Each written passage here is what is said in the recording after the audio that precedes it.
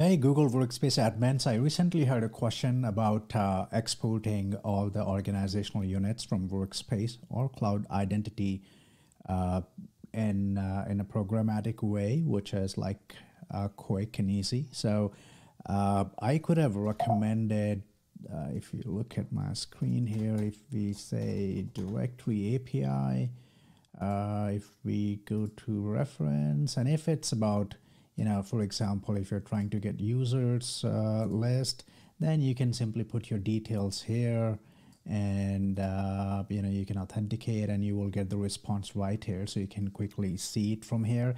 But unfortunately, it's not possible with org units. If you go to org units list, it doesn't give you anything here. So now you end up with a few options, especially if you need to do it programmatically. That's what the request is about.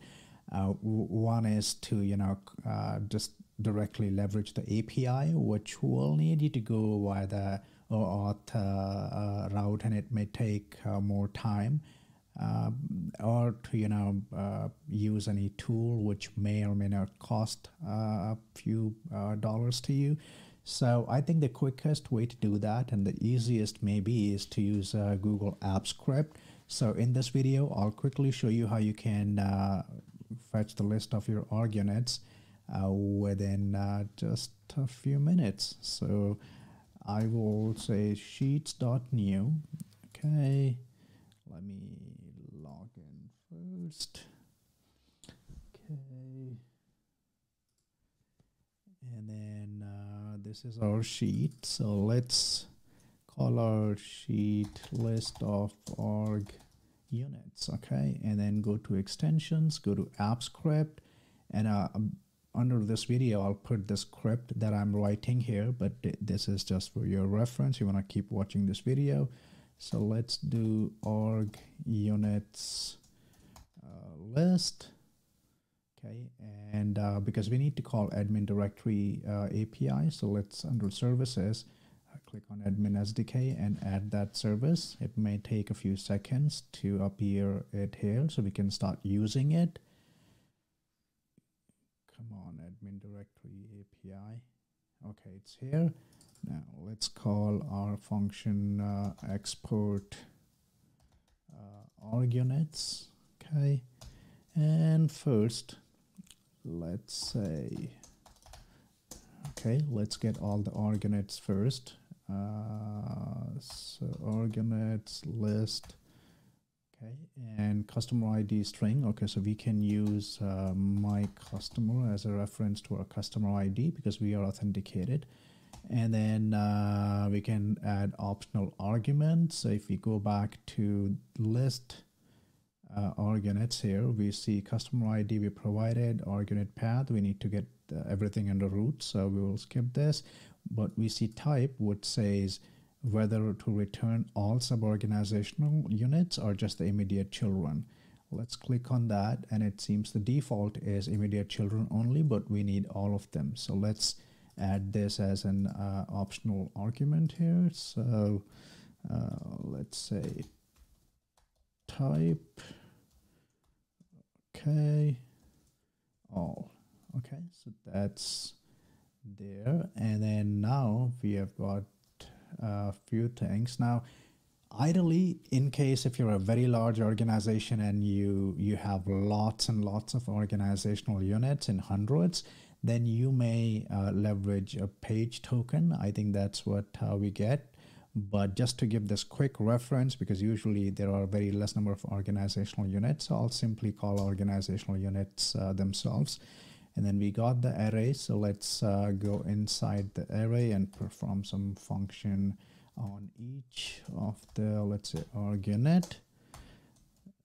Okay, so what do we need here? I think now we need to put the org unit details that we need into an array, a file array here, where we will be storing our information. So let's say, what do we need? So we need the org unit name. Okay, what else? We will take maybe org unit ID, and then what else do we need? We may go for org unit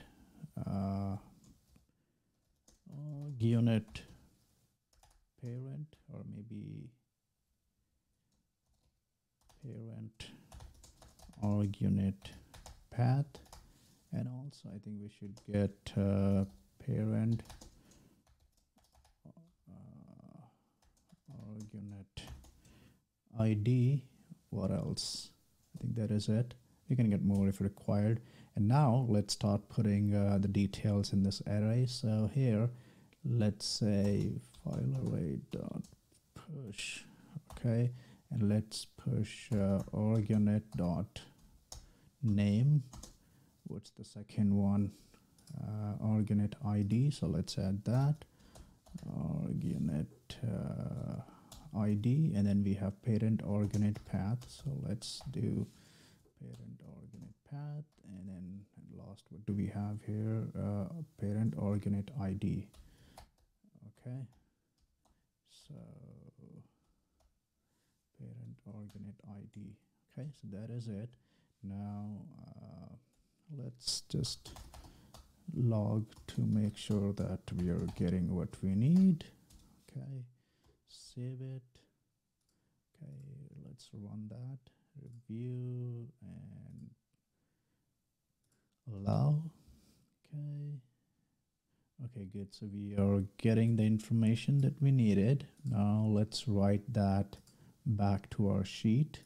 Okay, so for that, let's get our sheet first. So let's say sheet spreadsheet dot get active, and let's get sheet by name. And what's the sheet's name? It's sheet 1 with the capital S. Okay, and now instead of writing it to array, logging it here, sheet dot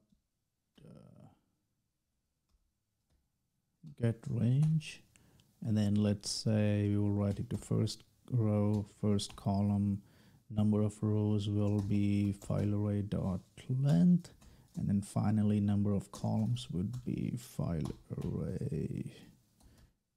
Okay, so we got the array. Now let's set its values to our file array.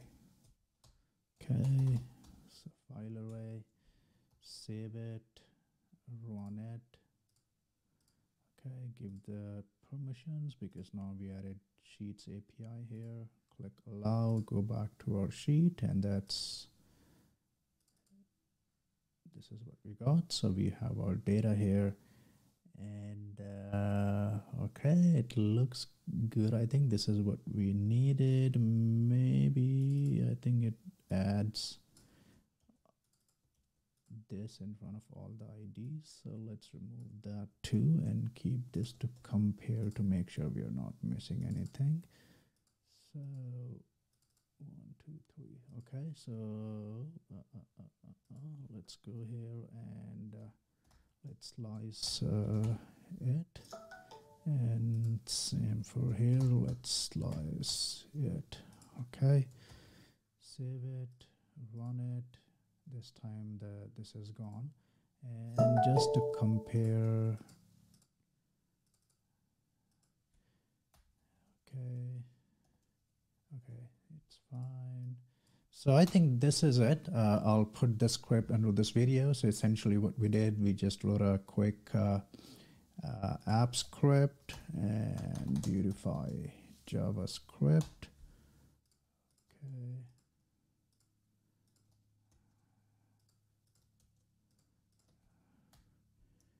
Okay, save it. Okay, let's run that once again.